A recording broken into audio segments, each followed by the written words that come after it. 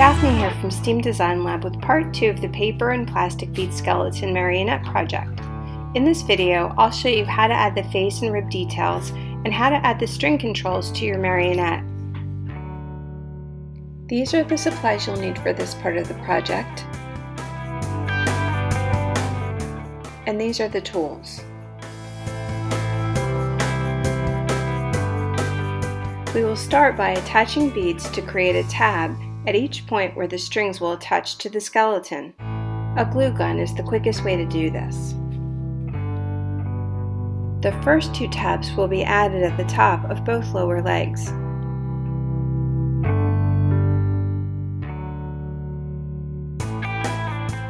In order to make sure the legs have a little more room to move independently, I glue the top hip beads toward the outer edges of the pelvic bone. Then you'll need to add tabs to the right and left sides of the skull, or head. They go just about where the ears would be. You need 1 tab on each side to keep the head from spinning around too much.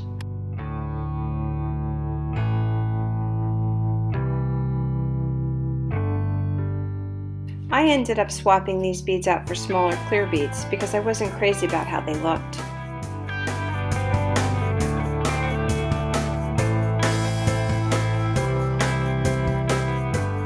You'll need to add just 1 bead at the top center of the skeleton's back.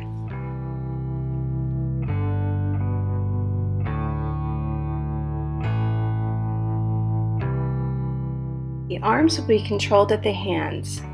Add 1 bead on the side of each hand. Place them toward the round end, and they'll almost look like they could be thumbs.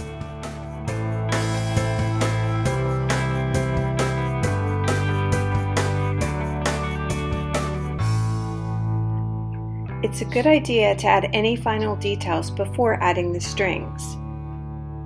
I'm adding the teeth by drawing them onto a piece of paper, then gluing the paper into the space behind the jawbone.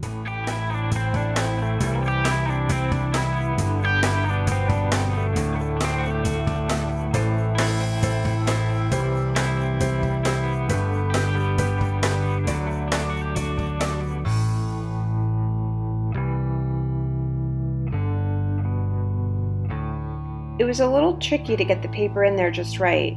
Next time I might just draw the teeth directly onto the ball. For the eye and nose cavities, start by sketching them on with pencil.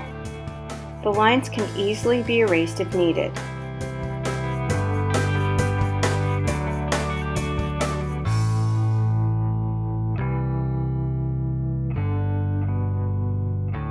Then, fill in the areas using permanent black marker. You could also use acrylic paint here.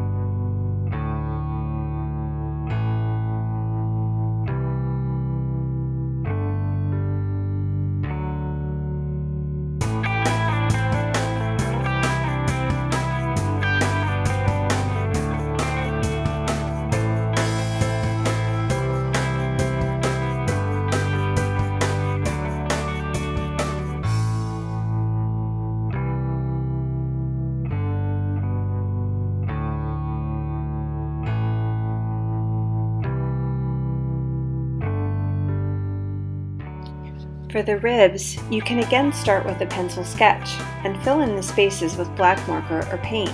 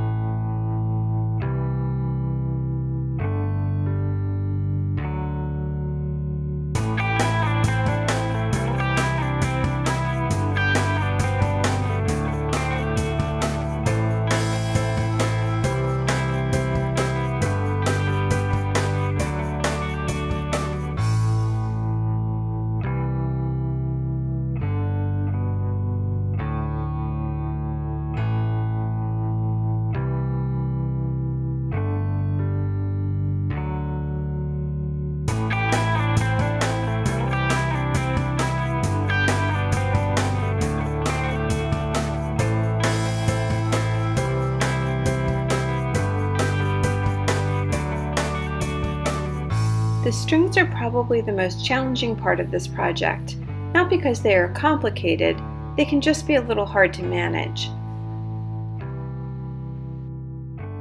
Start by tying a string to each of the 7 control tabs we added. Each string should be about 30 inches long to start.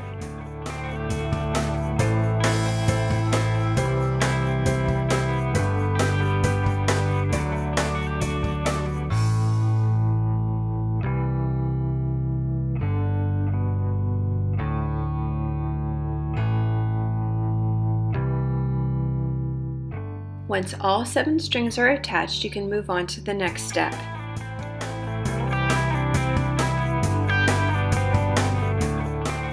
You could simply use unsharpened wood pencils as the controls for this project, but I wanted to wrap my pencils in a sheet of paper to make them look a little cleaner. Start by applying a piece of clear tape along one of the short edges of an 8.5 by 11 sheet of paper.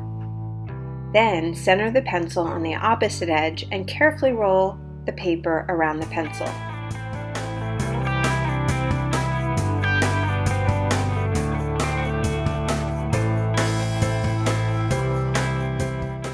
When you get to the end, press the tape to seal the edge.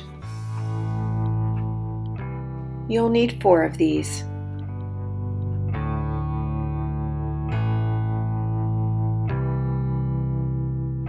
Lay your skeleton down and separate the strings.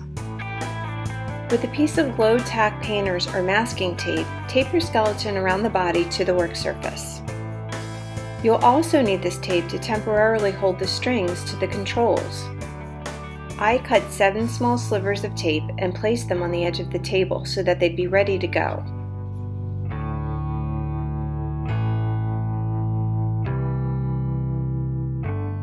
Now you can attach the strings to the controls.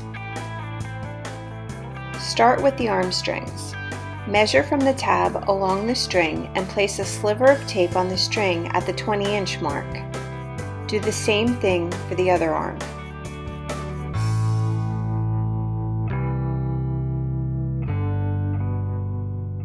Then take one of the wrap pencils and transfer the piece of tape with the string attached to the top edge.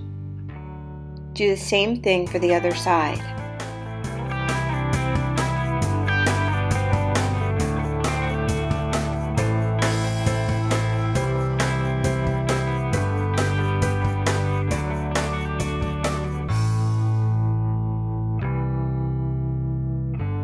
For the legs, you'll want to place the sliver of tape at the 23-inch mark for both sides.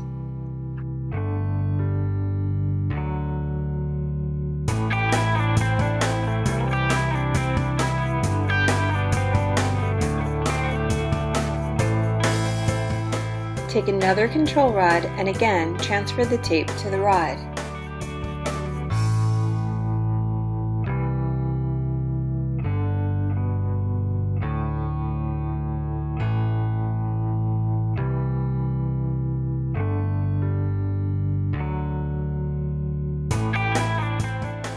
Do the same thing for the string on the skeleton's back, this time measuring from the tab to the 19-inch mark.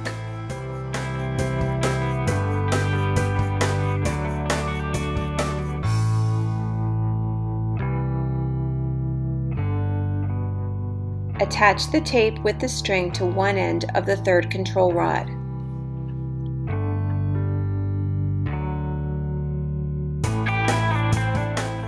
Repeat the process for the strings on either side of the skeleton's skull, measuring to 17 inches.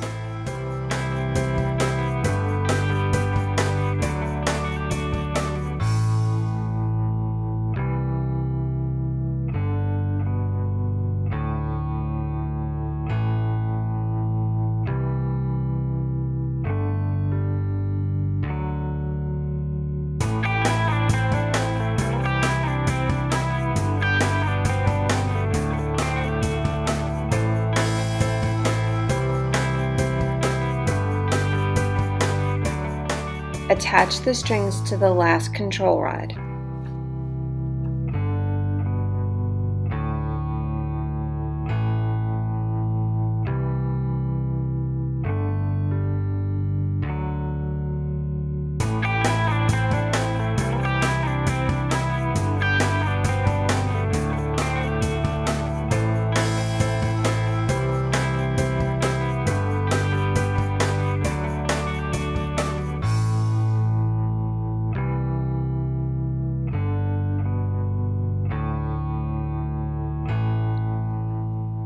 Now you'll need to place the control rod that is attached to the skull crosswise on top of the rod that has the string to the skeleton's back.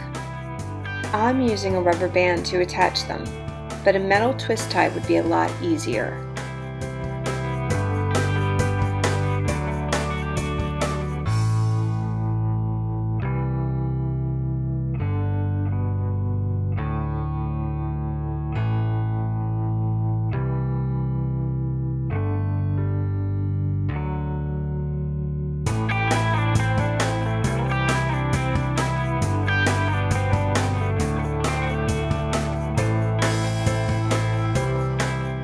Once the rods are connected, adjust the control rods so that the tape is facing the top.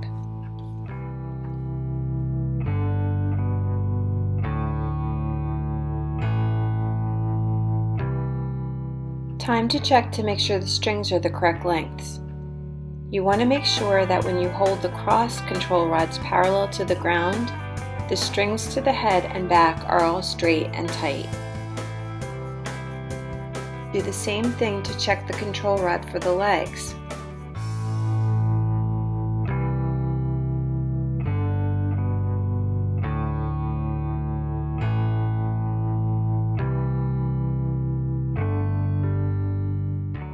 And then check the rod for the arms.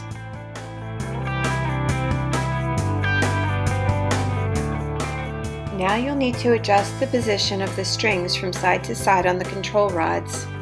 Wrap the string 2 or 3 times around and tack it into place using a dot of hot glue.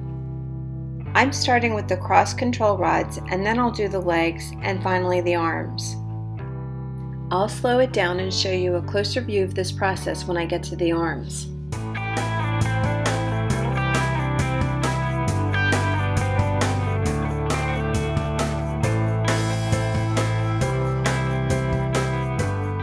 Flip the cross rods over and add some glue where they come together to secure them.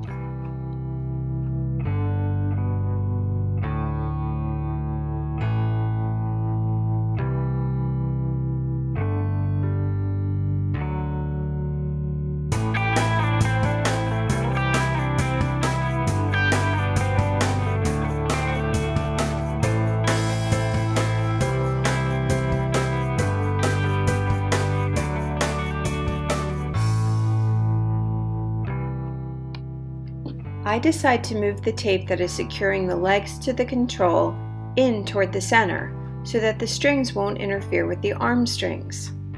I adjust the tape so that the strings are about 3 inches in from each end.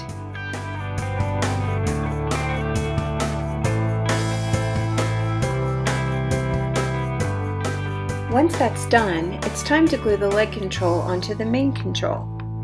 Add some hot glue and line up the leg rod with the one that supports the skull.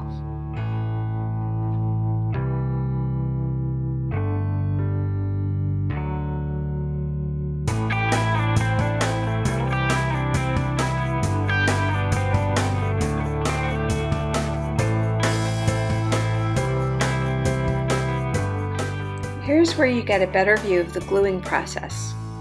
First, I'll measure and adjust the position of the tape. For the arms, I want to be about 1.5 inches from each end.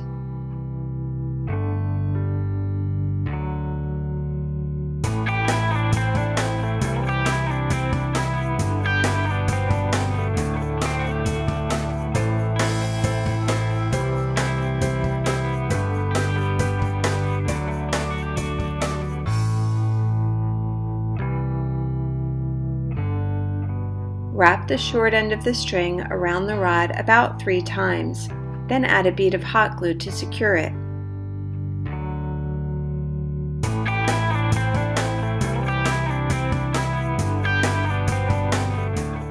Trim the extra string and it's done.